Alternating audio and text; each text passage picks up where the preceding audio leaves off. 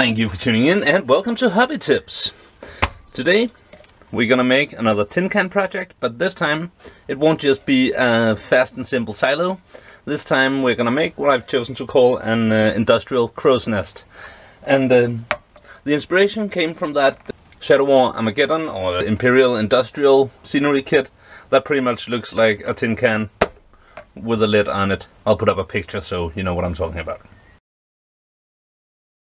Unlike the silo, we are not trying to do it as fast as possible this time, so this video will be a two-parter. Starting with the tin can and a lid from a Nescafe instant coffee jar, which happens to fit quite well on top of it. Quite well, like that.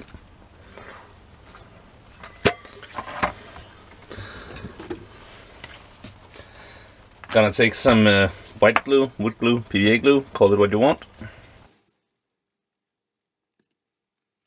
And a brush that have seen better days.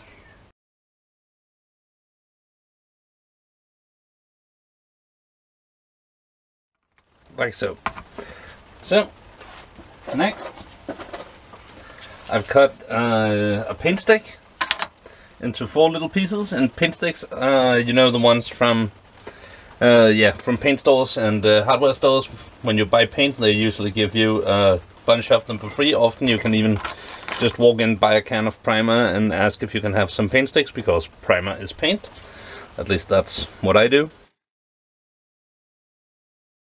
Put some glue and there and there, so that when we stick it in here, whoop,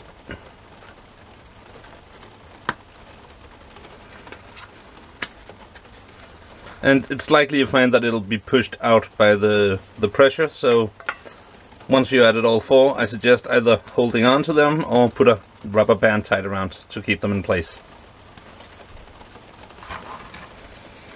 And luckily this glue is not fast drying, so you have some working time. Almost dry, or rather almost holding itself. This one bothers me a bit, but not enough, so not enough that we can't go on.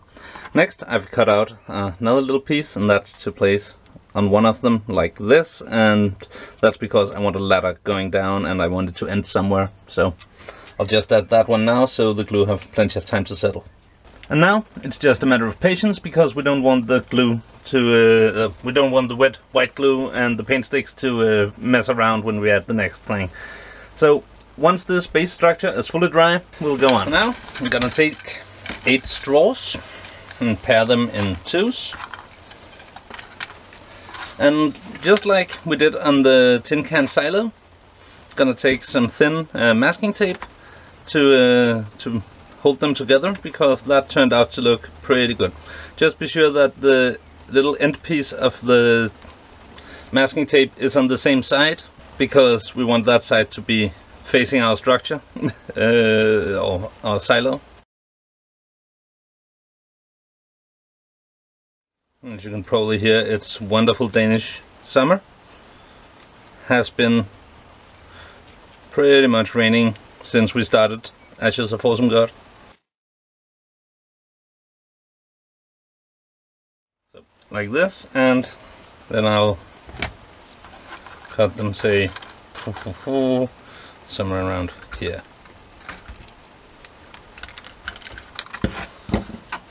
I'll make 4 of these to put in the corners of our silo crow's nest industrial thingy. Oh, I put a little piece of leftover MDF from an MDF kit here, just to give this one some stability. And now we're ready to add straws. Again, white glue will do just fine. Just on the side where you have the masking tape ending, put a healthy amount of glue on, and bum, bum, bum, bum. And then put it in each of the corners like this.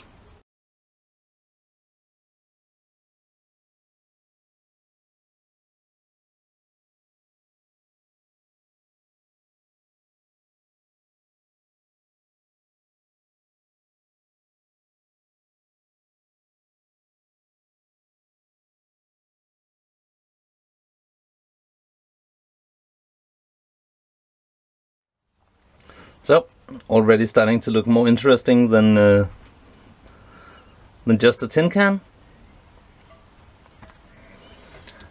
Next up, I made a bunch of these ladders from some leftover MDF sprue back when I was getting ready for Ashes of Isengard, and I figured one of them would serve pretty well here.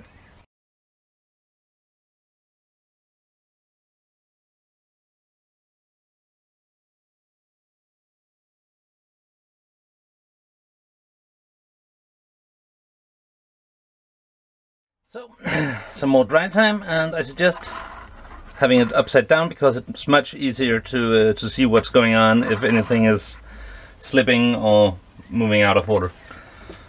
Right, it's dry enough that we dare work a little more on it, and now we have a pretty nice basic piece of scenery. You could just paint it here, of course, but as I promised earlier, we're gonna add some bits and pieces to it. So this Nescafe logo is not very grimdark, so we're gonna take this piece from the industrial scenery, one of the industrial scenery sprues, and remove these little doodads so it can sit nice and tight over here and hide the original.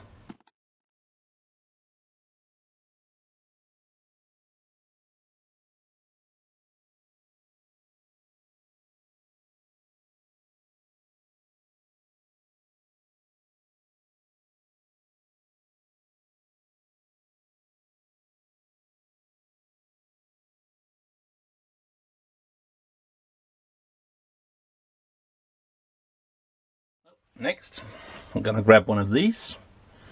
You could have them all the way around, but I want to be able to connect walkways and stuff, so I'm just gonna put one on the opposite side of the ladder.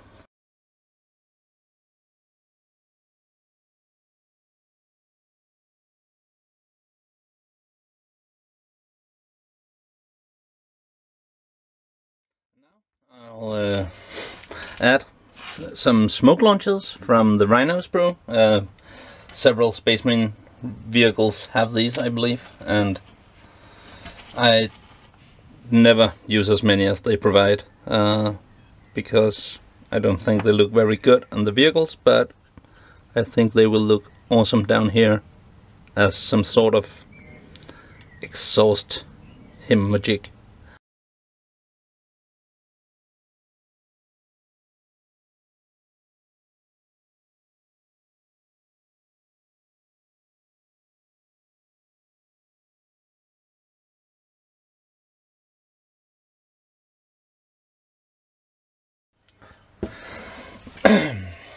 And a pair of searchlights, also from the Rhino sprue. And for these, to make them fit, I'm gonna cut off the front little leg thingy.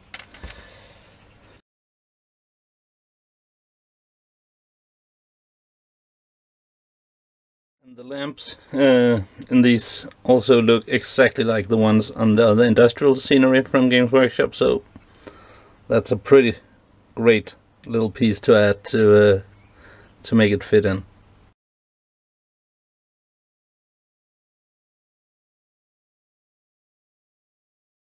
And if you look on the Rhino sprue, there's also tons of other little doodads, and the same goes for most vehicle sprues.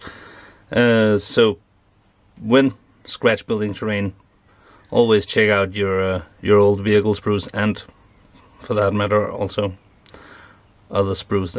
It's a treasure trove of useful little stuff that gives that extra detail to make it fit in with your models. So with that, we have, I think, a pretty sweet piece of scenery. There is room for plenty of more details, and we're going to add those in part 2. I want to make it so that you can connect this to Promethean pipelines, because that would make it even more feel like an even more genuine piece. I want more details in this platform, nice flat surfaces here to add decoration, and more Technic doodads. And obviously in episode 2 we'll also get it painted. So check back next week for that. Hope you enjoyed this video, hope you found some of the tips useful, and take care and bye bye.